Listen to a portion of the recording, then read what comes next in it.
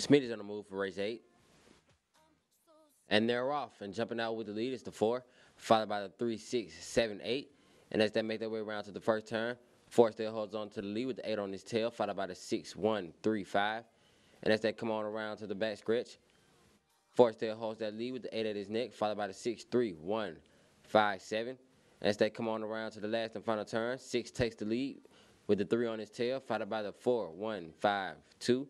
And as they come down the home stretch, 6 and 3 battle it out, followed by the 1, 5, 4, and the 3 will be your winning greyhound.